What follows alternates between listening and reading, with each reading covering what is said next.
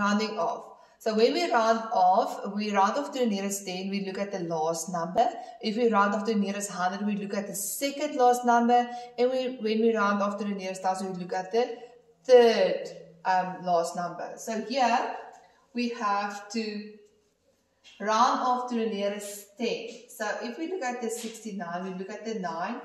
If a number is a 9, it's bigger than a 5, it's going to change my next number. You can see this is a 9, it's bigger than a 5, it's going to change my 6 to a 7, and after that becomes a 0. This is a 2, it's less than a 5, so it's not going to have an impact on my 7. So my 7 stays 7, and it's going to be a 0 after it.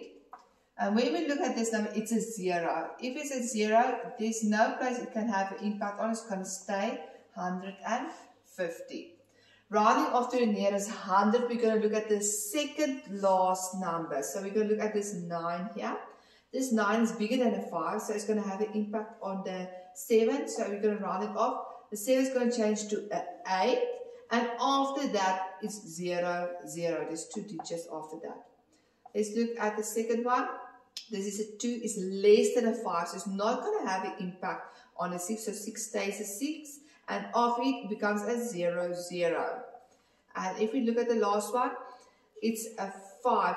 So a 5 and a bigger than 5 change. So this one is going to change my 5 to a 6.